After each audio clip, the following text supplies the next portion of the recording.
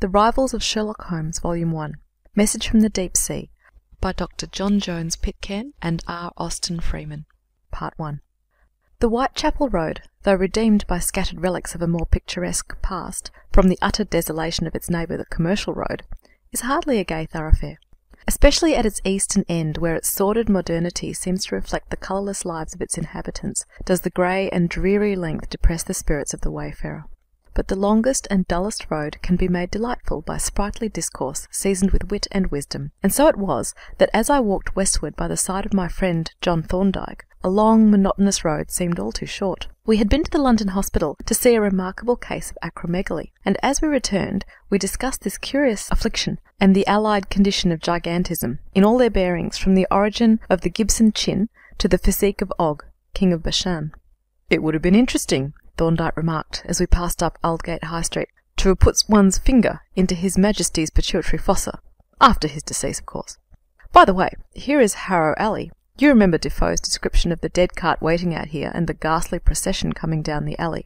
He took my arm and led me up the narrow thoroughfare as far as the sharp turn by the Star and Still public house, where we turned to look back. "I never passed this place," he said musingly, "but I seemed to hear the clang of the bell and the dismal cry of the carter." He broke off abruptly.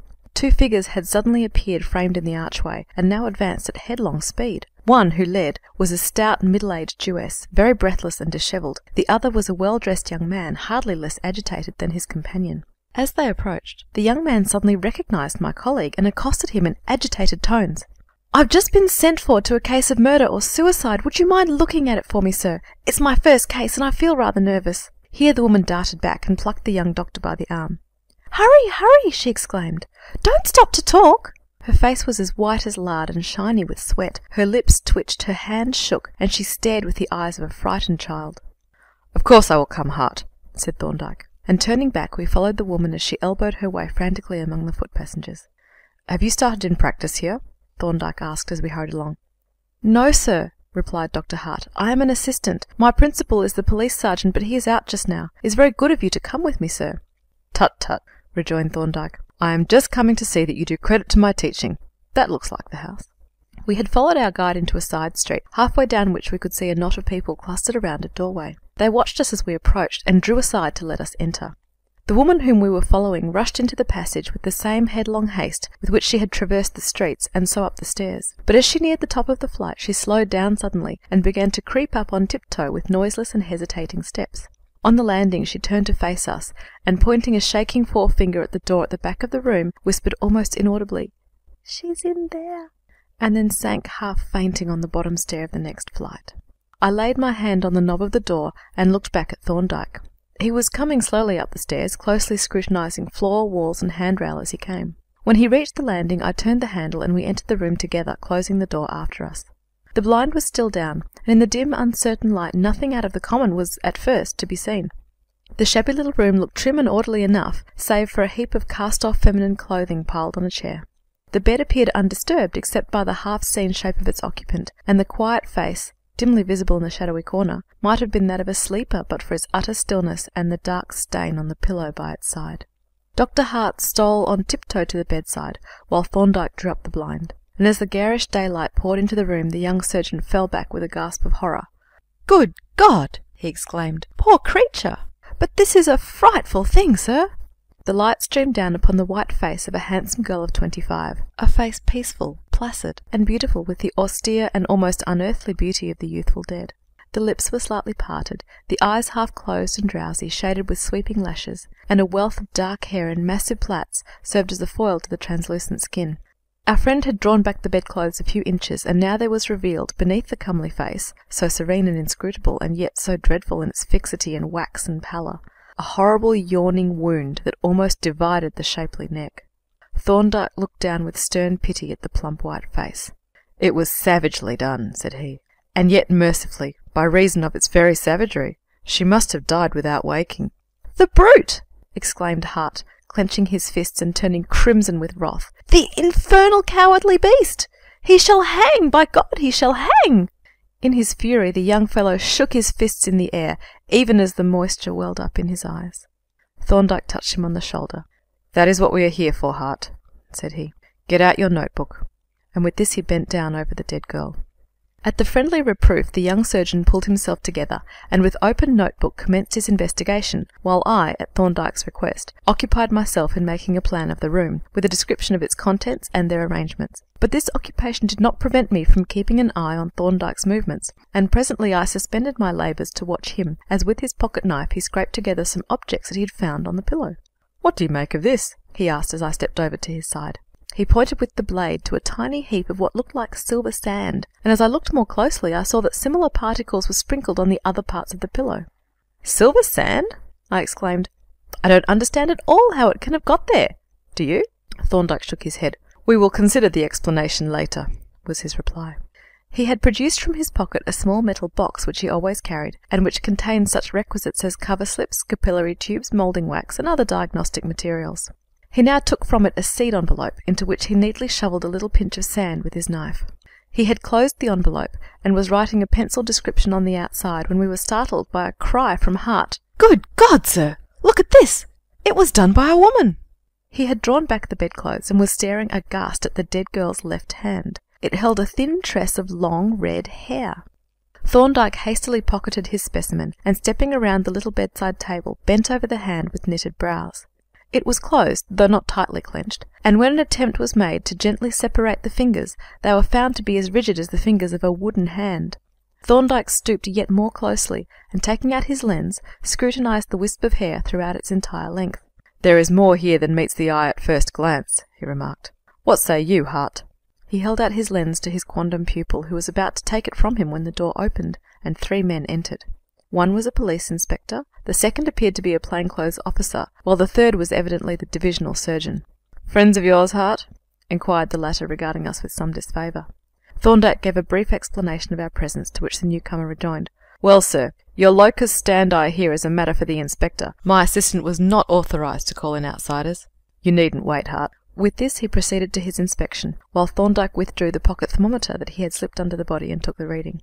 The inspector, however, was not disposed to exercise the prerogative at which the surgeon had hinted, for an expert has his uses. "How long should you say she'd been dead, sir?" he asked affably. "About 10 hours," replied Thorndyke. The inspector and the detective simultaneously looked at their watches. "That fixes it at 2 o'clock this morning," said the former. "What's that, sir?" The surgeon was pointing to the wisp of hair in the dead girl's hand. "My word!" exclaimed the inspector. "A woman, eh? She must be a tough customer. This looks like a soft job for you, Sergeant." "Yes," said the detective. "That accounts for that box with the hassock on it at the head of the bed. She had to stand on them to reach over, but she couldn't have been very tall." "She must have been mighty strong, though," said the inspector. "Why, she has nearly cut the poor wench's head off." He moved around to the head of the bed, and stooping over, peered down at the gaping wound. Suddenly he began to draw his hand over the pillow, and then to rub his fingers together. "Why," he exclaimed, "there's sand on the pillow! Silver sand! Now, how can that have come here?" The surgeon and the detective both came around to verify this discovery, and an earnest consultation took place as to its meaning. "Did you notice it, sir?" the inspector asked Thorndyke. "Yes," replied the latter. "It's an unaccountable thing, isn't it?" "I don't know that it is either," said the detective. He ran over to the washstand and then uttered a grunt of satisfaction. "It's quite a simple matter after all, you see," he said, glancing complacently at my colleague. "There's a ball of sand soap on the washstand, and the basin is full of blood-stained water. You see, she must have washed the blood off her hands and off the knife too. A pretty cool customer she must be. And then she used the sand soap. Then while she was drying her hands, she must have stood over the head of the bed and let the sand fall on the pillow. I think that's clear enough." "Admirably clear," said Thorndyke. "And what do you suppose was the sequence of events?" The gratified detective glanced around the room. "I take it," said he, "that the deceased read herself to sleep. There is a book on the table by the bed, and a candlestick with nothing in it but a bit of burnt wick at the bottom of the socket. I imagine that the woman came in quietly, lit the gas, put the box and the hassock at the bed head, stood on them, and cut her victim's throat.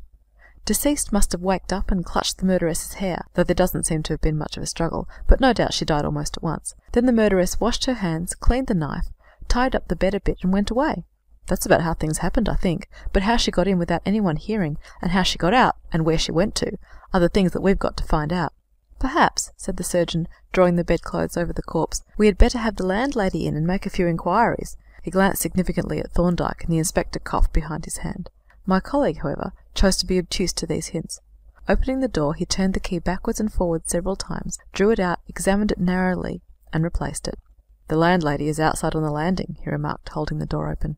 Thereupon the inspector went out, and we all followed to hear the results of his inquiries. "Now, Mrs. Goldstein," said the officer, opening his notebook, "I want you to tell us all that you know about this affair and about the girl herself. What was her name?" The landlady, who had been joined by a white-faced, tremulous man, wiped her eyes and replied in a shaky voice, "Her name, poor child, was Minna Adler. She was a German. She came from Bremen about 2 years ago. She had no friends in England, no relatives, I mean. She was a waitress at a restaurant in Fenchurch Street, and a good, quiet, hard-working girl." "When did you discover what had happened?" "About 11 o'clock. I thought she had gone to work as usual, but my husband noticed from the backyard that her blind was still down, so I went up and knocked, and when I got no answer I opened the door and went in, and then I saw—" Here the poor soul, overcome by the dreadful recollection, burst into hysterical sobs. "Her door was unlocked, then? Did she usually lock it?" "I think so," sobbed Mrs. Goldstein. "The key was always inside." "And the street door? Was that secure when you came down this morning?" "It was shut. We don't bolt it because some of the lodgers come home rather late." "And now tell us, had she any enemies? Was there anyone who had a grudge against her?" "No, no, poor child. Why should anyone have a grudge against her? No, she had no quarrel, no real quarrel, with anyone. Not even Miriam." "Miriam?" inquired the inspector. "Who was she?" "Oh, that was nothing," interposed the man hastily. "That was not a quarrel." "Just a little unpleasantness, I suppose, Mr. Goldstein," suggested the inspector. "Just a little foolishness about a young man," said Mr. Goldstein. "That was all. Miriam was a little jealous, but it was nothing." "No, no, of course. We all know that young women are apt to—" A soft footstep had been for some time audible slowly descending the stair above, and at this moment a turn of the staircase brought the newcomer into view. And at that vision the inspector stopped short as if petrified, and a tense, startled silence fell upon us all. Down the remaining stairs there advanced towards us a young woman, powerful but short, wild-eyed, dishevelled, horror-stricken, and of a ghastly pallor, and her hair was a fiery red. Stock-still and speechless, we all stood as this apparition came slowly towards us, but suddenly the detective slipped back into the room, closing the door after him, to reappear a few moments later holding a small paper packet, which, after a quick glance at the inspector, he placed in his breast-pocket. "This is my daughter Miriam that we spoke about, gentlemen," said Mr. Goldstein. "Miriam, those are the doctors and the police." The girl looked at us from one to the other. You have seen her, then?" she said in a strange muffled voice, and added, "She isn't dead, is she? Not really dead?"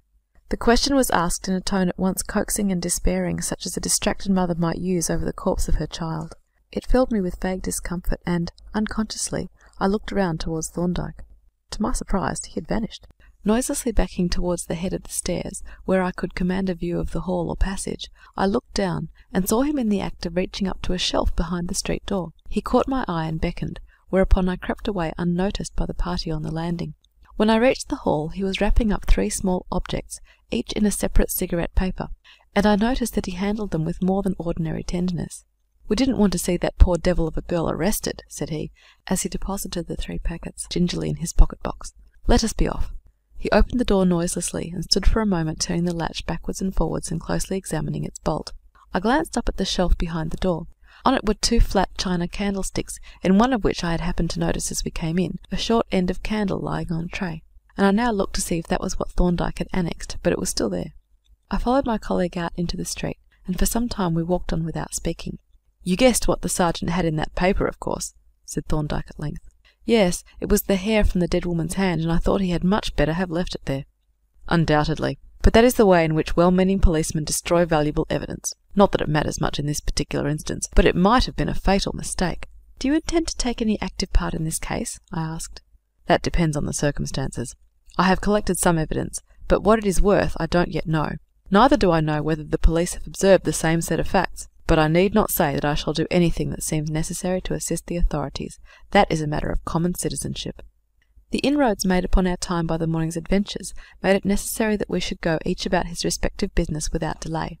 So after a perfunctory lunch at a tea shop we separated, and I did not see my colleague again until the day's work was finished, and I turned into our chambers just before dinner time.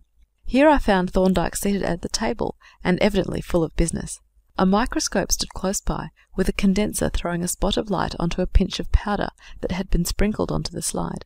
His collecting box lay open before him, and he was engaged, rather mysteriously, in squeezing a thick white cement from a tube onto 3 little pieces of moulding wax.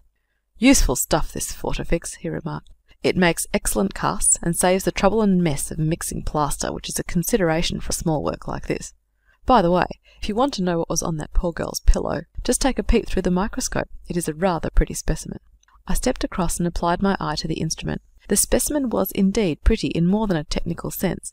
Mingled with crystalline grains of quartz, glassy spicules, and water-worn fragments of coral, were a number of lovely little shells, some of the texture of fine porcelain, others like blown Venetian glass. "These are foraminifera!" I exclaimed. "Yes." "Then it is not silver sand after all?" "Certainly not." "But what is it, then?" Thorndyke smiled. "It is a message to us from the deep sea, Jervis, from the floor of the eastern Mediterranean." "And can you read the message?" "I think I can," he replied. "But I shall know soon, I hope." I looked down at the microscope again and wondered what message these tiny shells had conveyed to my friend. Deep sea sand on a dead woman's pillow. What could be more incongruous? What possible connection could there be between this sordid crime in the east of London and the deep bed of the tideless sea? Meanwhile, Thorndyke squeezed out more cement onto the 3 little pieces of moulding wax, which I suspected to be the objects that I had seen him wrapping up with such care in the hall of the Goldsteins' house. Then, laying one of them down on a glass slide, with its cemented side uppermost, he stood the other 2 upright on either side of it. Finally, he squeezed out a fresh load of the thick cement, apparently to bind the 3 objects together, and carried the slide very carefully to a cupboard, where he deposited it, together with the envelope containing the sand and the slide from the stage of the microscope. He was just locking the cupboard when a sharp rat-tat on our knocker sent him hurriedly to the door. A messenger boy standing on the threshold held out a dirty envelope. "Mr. Goldstein kept me an awful long time, sir," said he. "I haven't been a-loitering." Thorndyke took the envelope over to the gaslight, and, opening it, drew forth a sheet of paper, which he scanned quickly and almost eagerly. And though his face remained inscrutable as a mask of stone, I felt a conviction that the paper had told him something that he wished to know. The boy having been sent on his way rejoicing, Thorndyke turned to the bookshelves, along which he ran his eye thoughtfully, until it alighted on a shabbily bound volume near one end. This he reached down, and as he laid it open on the table, I glanced at it, and was surprised to observe that it was a bilingual work, the opposite pages being apparently in Russian and Hebrew. "The Old Testament in Russian and Yiddish," he remarked, noting my surprise. "I am going to get Polton to photograph a couple of specimen pages. Is that the postman or a visitor?" It turned out to be the postman, and as Thorndyke extracted from the letterbox an official blue envelope, he glanced significantly at me. "This answers your question, I think, Jervis," said he. "Yes, coroner's subpoena and a very civil letter. Sorry to trouble you, but I had no choice under the circumstances." Of course he hadn't. "Dr. Davidson has arranged to make the autopsy tomorrow at 4 p.m, and I should be glad if you could be present. The mortuary is in Barker Street next to the school. Well, we must go, I suppose, so Davidson will probably resent it." He took up the testament and went off with it to the laboratory. We lunched at our chambers on the following day, and after the meal drew up our chairs to the fire and lit our pipes. Thorndyke was evidently preoccupied, for he laid his open notebook on his knee, and gazing meditatively into the fire, made occasional entries with his pencil, as though he were arranging the points of an argument. Assuming that the Aldgate murder was the subject of his cogitations, I ventured to ask, "Have you any material evidence to offer the coroner?" He closed his notebook and put it away. "The evidence that I have," he said, "is material and important, but it is disjointed and rather inconclusive. If I can join it up into a coherent whole, which I hope to do before we reach the court, it will be very important indeed. But here is my invaluable familiar with the instruments of research." He turned with a smile towards Polton, who had just entered the room, and master and man exchanged a friendly glance of mutual appreciation. The relations of Thorndyke and his assistant were a constant delight to me. On the one side service, loyal and wholehearted; on the other, frank and full recognition. "I should think those will do, sir," said Polton, handing his principal a small cardboard box, such as playing cards are carried in. Thorndyke pulled off the lid, and I then saw that the box was fitted internally with grooves for plates, and contained 2 mounted photographs. The latter were very singular productions indeed.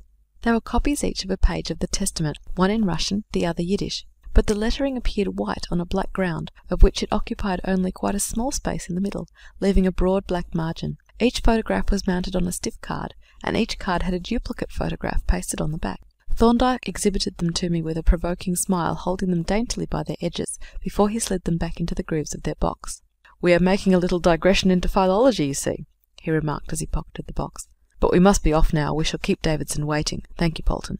The district railway carried us swiftly eastward, and we emerged from Aldgate Station a full half-hour before we were due. Nevertheless, Thorndyke stepped out briskly, but instead of making directly for the mortuary, he strayed off unaccountably into Mansell Street, scanning the numbers of houses as he went. A row of old houses, picturesque but grimy, on our right seemed especially to attract him, and he slowed down as we approached them. "There is a quaint survival, Jervis," he remarked, pointing to a crudely painted wooden effigy of an Indian standing on a bracket at the door of a small old-fashioned tobacconist's shop. We halted to look at the little image, and at that moment a side door opened, and a woman came out onto the doorstep, where she stood gazing up and down at the street. Thorndyke immediately crossed the pavement and addressed her, apparently with some question, for I heard her answer presently, "6:15 is his time, sir, and he is generally punctual to the minute." "Thank you," said Thorndyke. "I'll bear that in mind." And lifting his hat, he walked on briskly, turning presently up a side street which brought us out into Aldgate. It was now at 5 minutes to 4, so we strode off quickly to keep our tryst at the mortuary. But although we arrived at the gate as the hour was striking, when we entered the building we found Dr. Davidson hanging up his apron and preparing to depart. "Sorry I couldn't wait for you," he said, with no great show of sincerity. "But a post-mortem is a mere farce in a case like this. You have seen all that there was to see. However, there is the body. Hart hasn't closed it up yet." With this and a curt "Good afternoon," he departed. "I must apologise for Dr. Davidson, sir," said Hart, looking up with a vexed face from the desk at which he was writing out his notes. "You needn't," said Thorndyke. "You didn't supply him with manners, and don't let me disturb you. I only want to verify 1 or 2 points." Accepting the hint, Hart and I remained at the desk, while Thorndyke, removing his hat, advanced to the long slate table and bent over its burden of pitiful tragedy. For some time he remained motionless, running his eye gravely over the corpse, in search, no doubt, of bruises and indications of a struggle. Then he stooped and narrowly examined the wound, especially at its commencement and end. Suddenly he drew nearer, peering intently as if something had attracted his attention, and having taken out a lens, fetched a small sponge with which he dried an exposed process of the spine. Holding his lens before the dried spot, he again scrutinized it closely, and then with the scalpel and forceps detached some object, which he carefully washed, and then once more examined through his lens as it lay in the palm of his hand. Finally, as I expected, he brought forth his collecting box, took from it a seed envelope into which he dropped the object, evidently something quite small, closed up the envelope, wrote on the outside of it, and replaced it in the box. "I think I have seen all that I wanted to see," he said, as he pocketed the box and took up his hat. "We shall meet tomorrow morning at the inquest." He shook hands with Hart, and we went out into the relatively pure air. On one pretext or another, Thorndyke lingered about the neighbourhood of Aldgate until a church bell struck 6, when he bent his steps towards Harrow Alley. Through the narrow winding passage he walked, slowly and with a thoughtful mien, along Little Somerset Street and out into Mansell Street, until just on the stroke of 1:15 we found ourselves opposite the little tobacconist's shop. Thorndyke glanced at his watch and halted, looking keenly up the street. A moment later he hastily took from his pocket the cardboard box, from which he extracted the 2 mounted photographs which had puzzled me so much. They now seemed to puzzle Thorndyke equally, to judge by his expression, for he held them close to his eyes, scrutinizing them with an anxious frown, and backing by degrees into the doorway at the side of the tobacconist's. At this moment I became aware of a man who, as he approached, seemed to eye my friend with some curiosity and more disfavour. A very short, burly young man, apparently a foreign Jew, whose face, naturally sinister and unprepossessing, was further disfigured by the marks of smallpox. "Excuse me," he said brusquely, pushing past Thorndyke. "I live here." "I'm sorry," responded Thorndyke. He moved aside, and then suddenly asked, "By the way, I suppose you do not by any chance understand Yiddish?" "Why do you ask?" the newcomer demanded gruffly. "Because I have just had these 2 photographs of lettering given to me. One is in Greek, I think, and one in Yiddish, but I have forgotten which is which." He held out the 2 cards to the stranger, who took them from him and looked at them with scowling curiosity. "This one is Yiddish," said he, raising his right hand, "and this other is Russian, not Greek." He held out the 2 cards to Thorndyke, who took them from him, holding them carefully by the edges as before. "I am greatly obliged to you for your kind assistance," said Thorndyke. But before he had time to finish his thanks, the man had entered by means of his latchkey and slammed the door. Thorndyke carefully slid the photographs back into their grooves, replaced the box in his pocket, and made an entry in his notebook. "That," said he, "finishes my labours, with the exception of a small experiment which I can perform at home. By the way, I picked up a morsel of evidence that Davidson had overlooked. He will be annoyed, and I am not very fond of scoring off a colleague, but he is too uncivil for me to communicate with." The coroner's subpoena had named 10 o'clock as the hour at which Thorndyke was to attend to give evidence, but a consultation with a well-known solicitor so far interfered with his plans that we were a quarter of an hour late in starting from the Temple. My friend was evidently in excellent spirits, though silent and preoccupied, from which I inferred that he was satisfied with the results of his labours. But as I sat by his side in the hansom, I forbore to question him, not from mere unselfishness, but rather from the desire to hear his evidence for the first time in conjunction with that of the other witnesses. The room in which the inquest was held formed part of a school adjoining the mortuary. Its vacant bareness was on this occasion enlivened by a long baize-covered table, at the head of which sat the coroner, while one side was occupied by the jury, and I was glad to observe that the latter consisted for the most part of genuine working men, instead of the solid-faced, truculent professional jurymen who so often grace these tribunals. A row of chairs accommodated the witnesses. A corner of the table was allotted to the accused woman's solicitor, a smart, dapper gentleman in a gold pince-nez. A portion of one side to the reporters, and several ranks of benches were occupied by miscellaneous assembly representing the public. There were one or two persons present whom I was somewhat surprised to see. There was, for instance, our pockmarked acquaintance of Mansell Street, who greeted us with a stare of hostile surprise. And there was Superintendent Miller of Scotland Yard, in whose manner I seemed to detect some kind of private understanding with Thorndyke. But I had little time to look about me, for when we arrived the proceedings had already commenced. Mrs. Goldstein, the first witness, was finishing her recital of the circumstances under which the crime was discovered, and as she retired, weeping hysterically, she was followed by looks of commiseration from the sympathetic jurymen. End of Message from the Deep Sea by Dr. John Jones Pitcairn and R. Austin Freeman. Part 1. The Rivals of Sherlock Holmes, Volume 1. Message from the Deep Sea by Dr. John Jones Pitcairn and R. Austin Freeman. Part 2. The next witness was a young woman named Kate Silver. As she stepped forward to be sworn, she flung a glance of hatred and defiance at Miriam Goldstein, who, white-faced and wild of aspect, with her red hair streaming in dishevelled masses onto her shoulders, stood apart in custody of two policemen, staring about her as if in a dream. "You were intimately acquainted with the deceased, I believe," said the coroner. "I was. We worked at the same place for a long time, the Empire Restaurant in Fenchurch Street, and we lived in the same house. She was my most intimate friend." "Had she, as far as you know, any friends or relations in England?" "No. She came to England from Bremen about 3 years ago. It was then that I made her acquaintance. All her relations were in Germany, but she had many friends here, because she was a very lively, amiable girl." "Had she, as far as you know, any enemies, any persons, I mean, who bore any grudge against her and were likely to do her an injury?" "Yes, Miriam Goldstein was her enemy. She hated her." "You say Miriam Goldstein hated the deceased? How do you know that?" "She made no secret of it. They had had a violent quarrel about a young man named Moses Cohen. He was formerly Miriam's sweetheart, and I think they were very fond of one another until Minna Adler came to lodge at the Goldsteins' house about 3 months ago. Then Moses took a fancy to Minna, and she encouraged him, although she had a sweetheart of her own, a young man named Paul Petrovsky, who also lodged in the Goldsteins' house. At last Moses broke off with Miriam and engaged himself to Minna. Then Miriam was furious and complained to Minna about what she called her perfidious conduct, but Minna only laughed and told her she could have Petrovsky instead." "And what did Minna say to that?" asked the coroner. "She was still more angry, because Moses Cohen is a smart, good-looking young man, while Petrovsky is not much to look at. Besides, Miriam did not like Petrovsky. He had been rude to her, and she had made her father send him away from the house, so they were not friends, and it was just after that that the trouble came." "The trouble?" "I mean about Moses Cohen. Miriam is a very passionate girl, and she was furiously jealous of Minna, so when Petrovsky annoyed her by taunting her about Moses Cohen and Minna, she lost her temper and said dreadful things about both of them." "As, for instance?" "She said she would kill them both, and that she would like to cut Minna's throat." "When was this?" "It was the day before the murder." "Who heard her say these things besides you?" "Another lodger named Edith Bryant, and Petrovsky. We were all standing in the hall at the time." "But I thought you said Petrovsky had been turned away from the house." "So he had a week before, but he had left a box in his room, and on this day he had come to fetch it. That was what started the trouble. Miriam had taken his room for her bedroom and turned her old one into a workroom. She said he could not go into her room to fetch his box." "And did he?" "I think so. Miriam and Edith and I went out, leaving him in the hall. When we came back the box was gone, and as Mrs. Goldstein was in the kitchen and there was nobody else in the house, he must have taken it." "You spoke of Miriam's workroom. What work did she do?" "She cut stencils for a firm of decorators." Here the coroner took a peculiarly shaped knife from the table before him and handed it to the witness. "Have you ever seen that knife before?" he asked. "Yes, it belongs to Miriam Goldstein. It is a stencil knife that she used in her work." This concluded the evidence of Kate Silver, and when the name of the next witness, Paul Petrovsky, was called, our Mansell Street friend came forward to be sworn.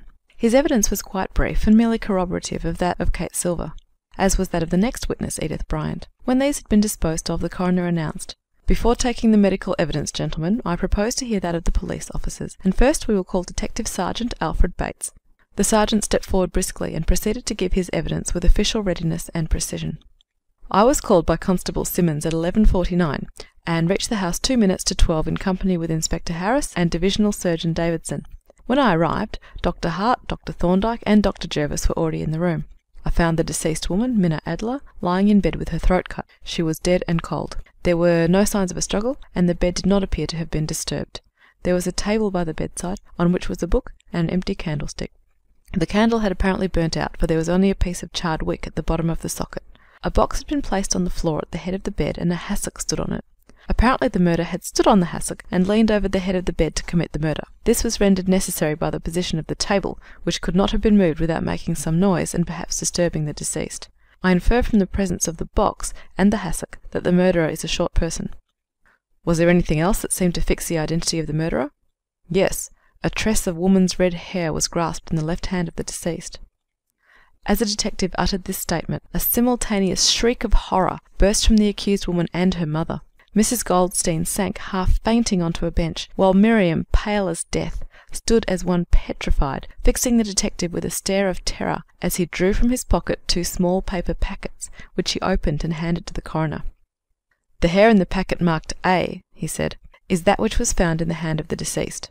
That in the packet marked B is the hair of Miriam Goldstein." Here the accused woman's solicitor rose.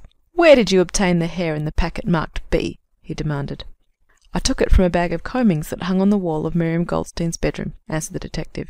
"I object to this," said the solicitor. "There is no evidence that the hair from that bag was the hair of Miriam Goldstein at all." Thorndyke chuckled softly. "The lawyer is as dense as the policeman," he remarked to me in an undertone. "Neither of them seems to see the significance of that bag in the least." "Did you know about the bag, then?" I asked in surprise. "No, I thought it was the hairbrush." I gazed at my colleague in amazement, and was about to ask for some elucidation of this cryptic reply, when he held up his finger and turned again to listen. "Very well, Mr. Horowitz," the coroner was saying. "I will make a note of your objection, but I shall allow the sergeant to continue his evidence." The solicitor sat down, and the detective resumed his statement. "I have examined and compared the 2 samples of hair, and it is my opinion that they are from the head of the same person. The only other observation that I made in the room was that there was a small quantity of silver sand sprinkled on the pillow around the deceased woman's head." "Silver sand?" exclaimed the coroner. "Surely that is a very singular material to find on a woman's pillow?" "I think it is easily explained," replied the sergeant. "The wash-hand basin was full of blood-stained water, showing that the murderer had washed his or her hands, and probably the knife too, after the crime. On the washstand was a ball of sand-soap, and I imagine that the murderer used this to cleanse his or her hands, and while drying them must have stood over the head of the bed and let the sand sprinkle down onto the pillow." "A simple but highly ingenious explanation," commented the coroner approvingly, and the jurymen exchanged admiring nods and nudges. "I searched the rooms occupied by the accused woman, Miriam Goldstein, and found there a knife of the kind used by stencil cutters, but larger than usual. There were stains of blood on it, which the accused explained by saying that she cut her finger some days ago. She admitted that the knife was hers." This concluded the sergeant's evidence, and he was about to sit down when the solicitor rose. "I should like to ask this witness 1 or 2 questions," said he, and the coroner having nodded assent, he proceeded. "Has the finger of the accused been examined since her arrest?" "I believe not," replied the sergeant. "Not to my knowledge, at any rate." The solicitor noted the reply, and then asked, "With reference to the silver sand, did you find any at the bottom of the wash-hand basin?" The sergeant's face reddened. "I did not examine the wash-hand basin," he answered. "Did anybody examine it?" "I think not." "Thank you." Mr. Horowitz sat down, and the triumphant squeak of his quill pen was heard above the muttered disapproval of the jury. "We shall now take the evidence of the doctors, gentlemen," said the coroner, "and we will begin with that of the divisional surgeon. You saw the deceased, I believe, doctor," he continued, when Dr. Davidson had been sworn, "soon after the discovery of the murder, and you have since then made an examination of the body." "Yes, I found the body of the deceased lying in her bed, which had apparently not been disturbed. She had been dead about 10 hours, and rigidity was complete in the limbs but not in the trunk. The cause of death was a deep wound extending right across the throat and dividing all the structures down to the spine. It had been inflicted with a single sweep of a knife while the deceased was lying down, and was evidently homicidal. It was not possible for the deceased to have inflicted the wound herself. It was made with a single-edged knife, drawn from left to right. The assailant stood on a hassock placed on a box at the head of the bed, and leaned over to strike the blow.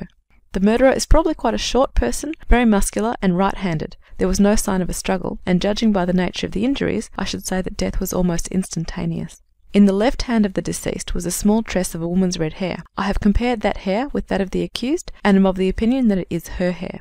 "You were shown a knife belonging to the accused?"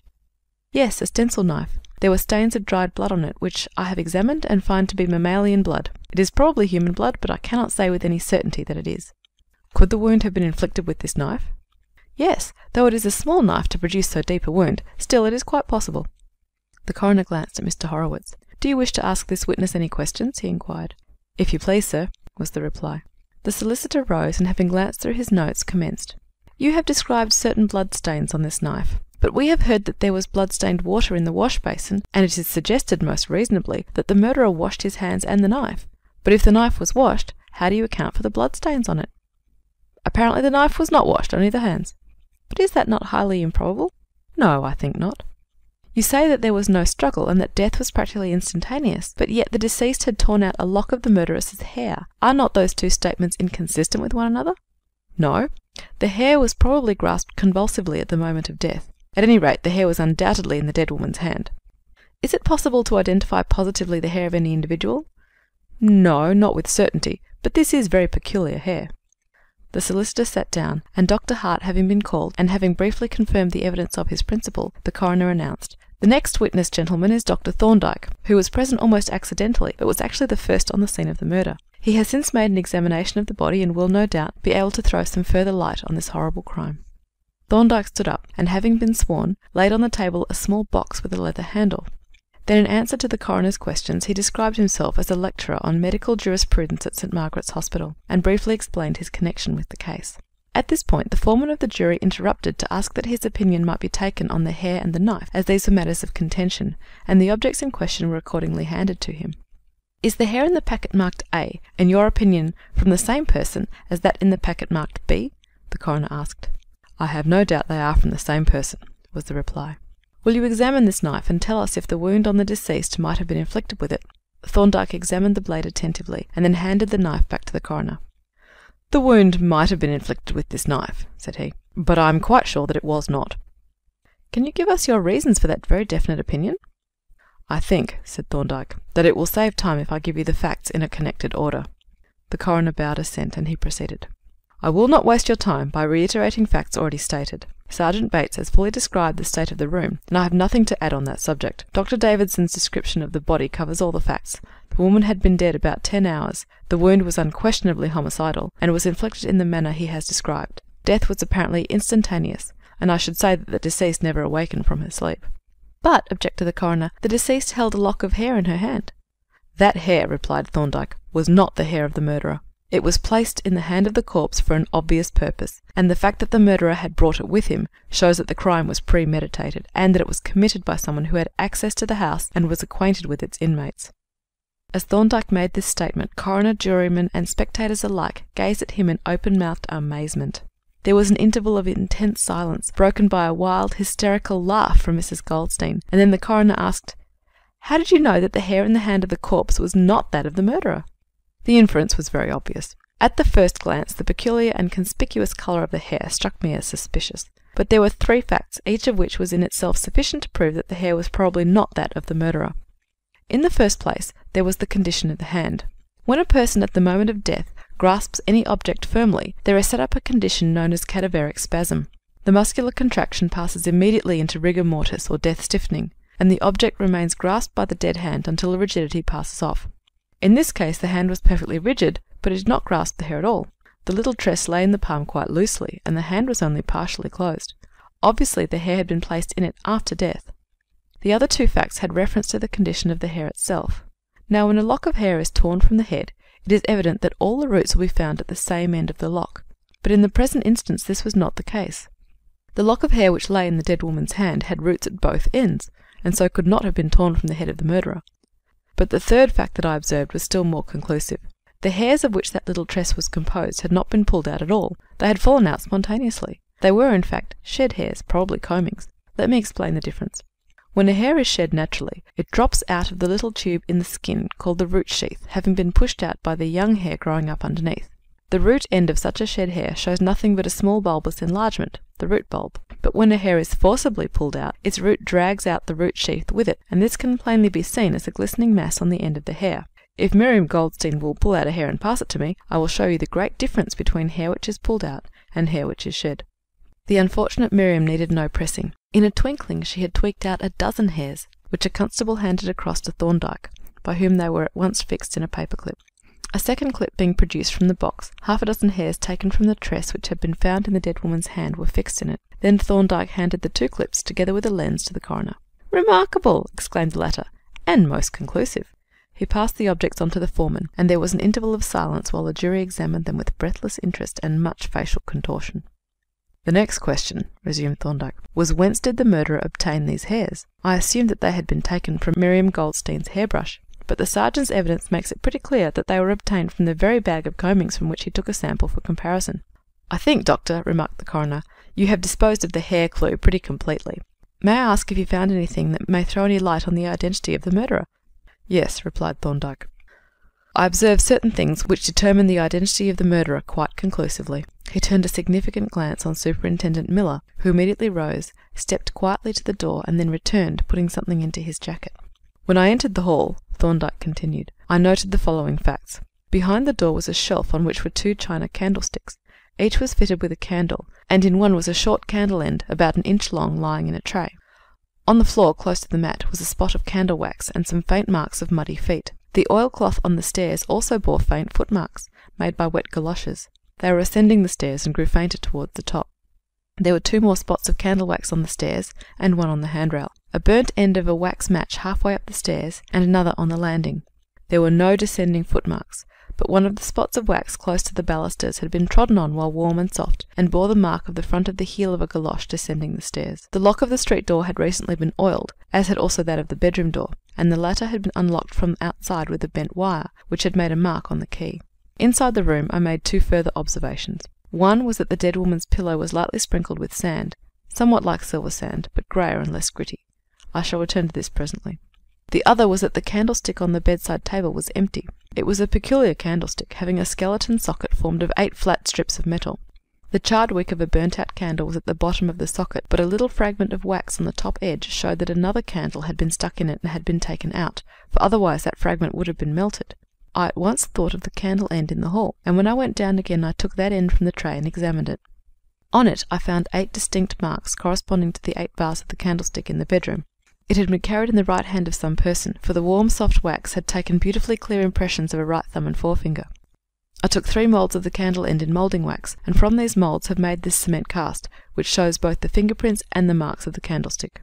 He took from his box a small white object, which he handed to the coroner. "And what do you gather from these facts?" asked the coroner. "I gather that at about 1:45 on the morning of the crime, a man, who had on the previous day visited the house to obtain the tress of hair and oil the locks, entered the house by means of a latchkey. We can fix the time by the fact that it rained on that morning from 1:30 to 1:45, this being the only rain that has fallen for a fortnight, and the murder was committed about 2 o'clock. The man lit a wax match in the hall and another halfway up the stairs. He found the bedroom door locked and turned the key from outside with the bent wire.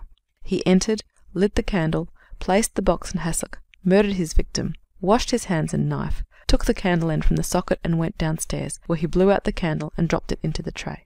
The next clue is furnished by the sand on the pillow. I took a little of it and examined it under the microscope, where it turned out to be deep-sea sand from the eastern Mediterranean. It was full of the minute shells called foraminifera. As one of those happened to belong to a species which is found only in the Levant, I was able to fix the locality. "But this is very remarkable," said the coroner. "How on earth could deep-sea sand have got onto this woman's pillow?" "The explanation," replied Thorndyke, "is really quite simple. Sand of this kind is contained in considerable quantities in Turkey sponges. The warehouses in which the sponges are unpacked are often strewn with it ankle deep. The men who unpack the cases become dusted with it, their clothes saturated and their pockets filled with it. If such a person, with his clothes and pockets full of sand, had committed this murder, it is pretty certain that in leaning over the head of the bed in a partly inverted position, he would have let fall a certain quantity of the sand from his pockets and the interstices of his clothing. Now, as soon as I had examined this sand and ascertained its nature, I sent a message to Mr. Goldstein, asking him for a list of the persons who were acquainted with the deceased, with their addresses and occupations. He sent me the list by return, and among the persons mentioned was a man who was engaged as a packer in a wholesale sponge warehouse in the Minories. I further ascertained that the new season's crop of Turkey sponges had arrived a few days before the murder. The question that now arose was whether this sponge packer was the person whose fingerprints I had found on the candle end. To settle this point, I prepared 2 mounted photographs, and having contrived to meet the man at his door on his return from work, I induced him to look at them and compare them. He took them from me, holding each one between a forefinger and thumb. When he returned them to me, I took them home and carefully dusted each on both sides with certain surgical dusting powder. The powder adhered to the places where his fingers and thumbs had pressed against the photographs, showing the fingerprints very distinctly. Those of the right hand were identical with the prints on the candle, as you will see if you compare them with the cast. He produced from the box the photograph of the Yiddish lettering, on the black margin of which there now stood out with startling distinctness a yellowish-white print of a thumb. Thorndyke had just handed the card to the coroner when a very singular disturbance arose. While my friend had been giving the latter part of his evidence, I had observed the man Petrovsky rise from his seat and walk stealthily across to the door. He turned the handle softly and pulled, at first gently and then with more force, but the door was locked.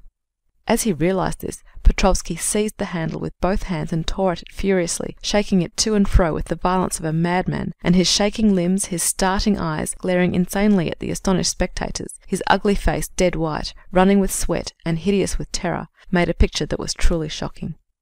Suddenly he let go the handle, and with a horrible cry thrust his hand under the skirt of his coat and rushed at Thorndyke. But the superintendent was ready for this.